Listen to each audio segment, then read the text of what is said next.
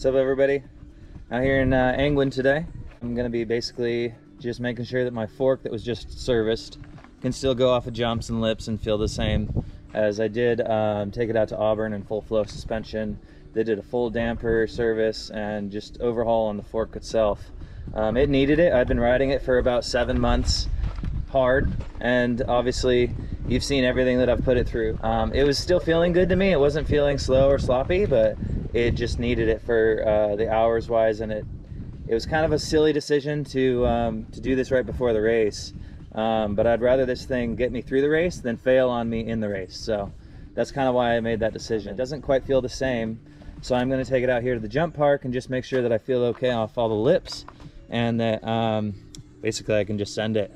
So it's going to be interesting because this is the first race I've had since 2019, and that was back in Ashland, Oregon. So I got 3rd place in sport in that race, and so I'm moving up to expert this year. For all the races in the CES, I'm going to be an expert.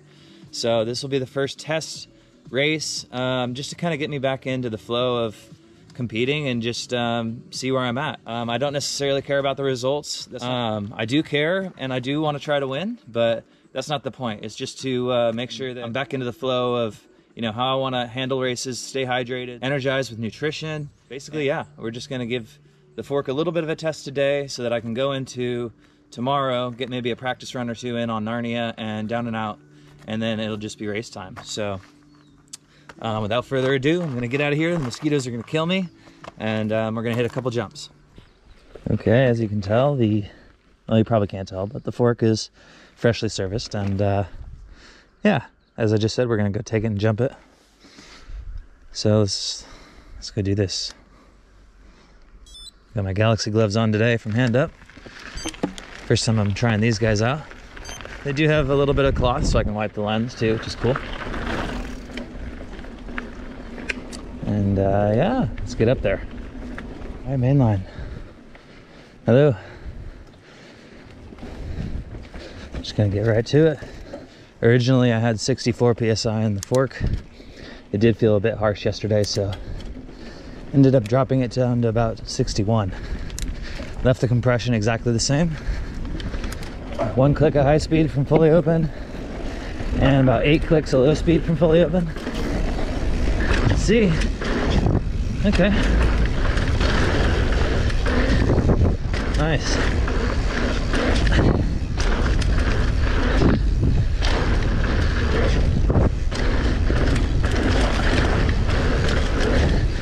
So at speed, it feels pretty darn good, actually.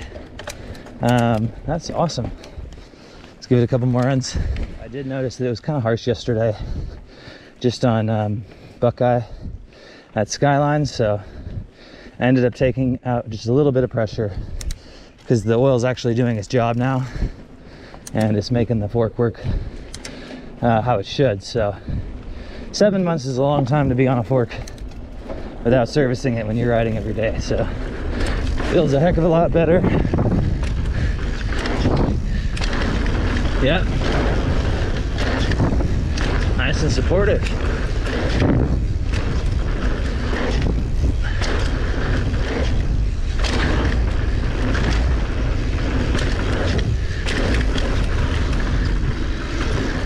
Two runs in and I almost don't even want to touch it. Cool. Gonna do some drops, check the travel. Still got some room to work with, but I'll probably hit that. Big thanks to Dave too, because Dave's worked hard to make all this stuff enjoyable for everyone, and I really can't tell you how much this has helped me as a rider just get used to repeating jumps and lips and feeling stuff over and over to get more confident with my own riding. Then when I go other places, it does translate and it does show. So good job, gentlemen. This place is heaven sent. All right, gonna hit B line right next to main line. Smaller jumps, and then I'll finish on that little drop, that wood drop I just pointed out.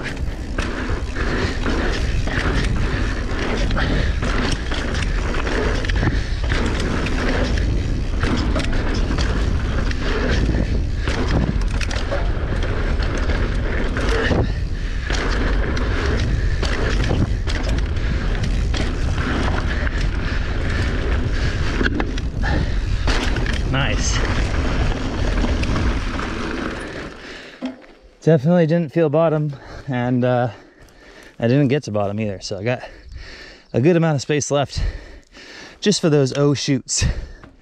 All right, let's get back up and do a couple more little fingers, and then I might just call it a day.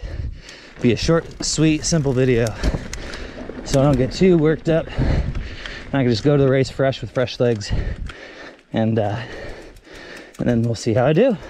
One more thing I want to talk about before I drop in is tire pressures. Typically, I've been known to run about 24.5, 27.5 PSI. So 24.5 at the front, 27.5 in the rear. And after consulting with Paul the punter, he said, no, dude, at your weight, that's not the tire pressure I should be running. So I said, dude, you don't really know me, but I've found that this has always been my best pressure. That said, I did drop my PSI just to what he recommended, 21 in the front, 23 in the back. So I did notice that that was too low for my preference. That's just quite a bit of a jump. So I ended up bringing the back up to about 25, and I'm running about 23 in the front now. And the back is a DH casing, so DH max grip casing, and 25 PSI seems to still be pretty firm to where it's not folding or Xing on me too much. And then with this front Asagaya being an XO Plus casing, it's actually pretty solid at 23 PSI. I thought 24 would be as low as I go, but 23 has been pretty good. So just a quick tip from Paul is you don't necessarily need the highest pressures. There is a nice balance of soft and firm. So thanks, Paul.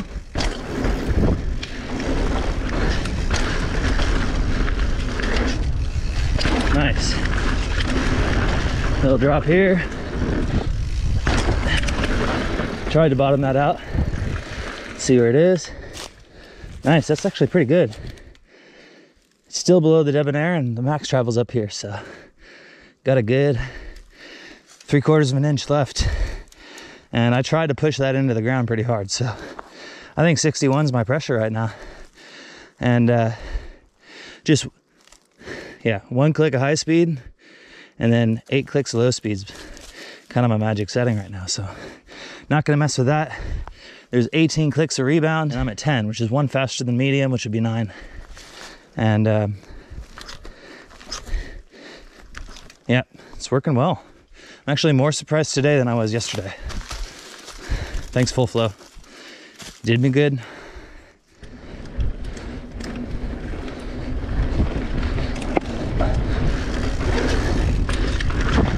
All right, main line again.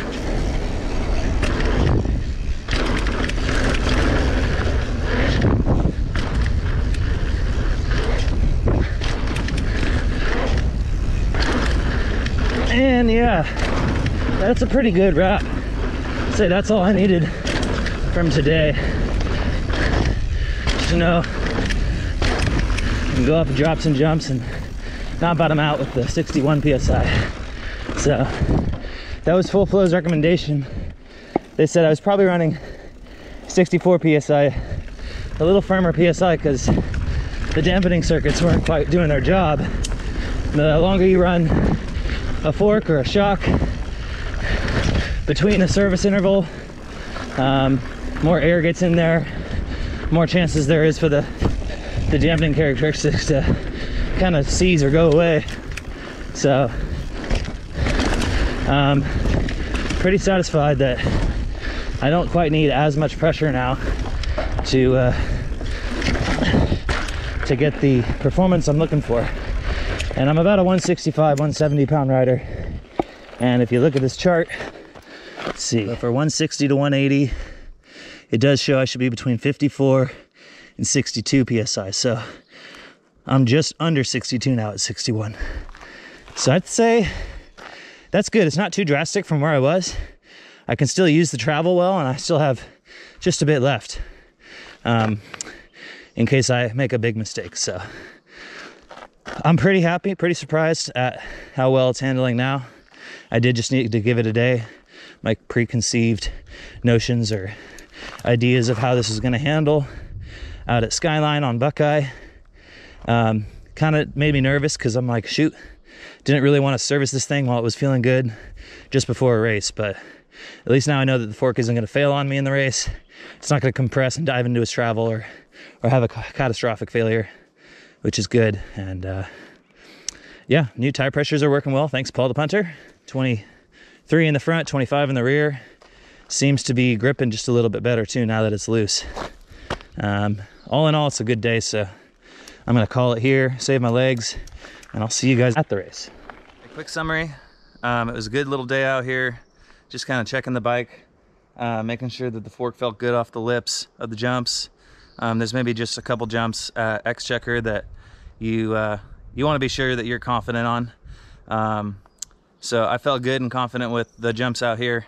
Hopefully it'll be the same for me out there. I can just go ahead and send it and pedal hard where I need to, and then also just kind of relax and get through the gnarlier bits, because you're not going to win a race or lose a race by going as fast as you can on the hardest stuff.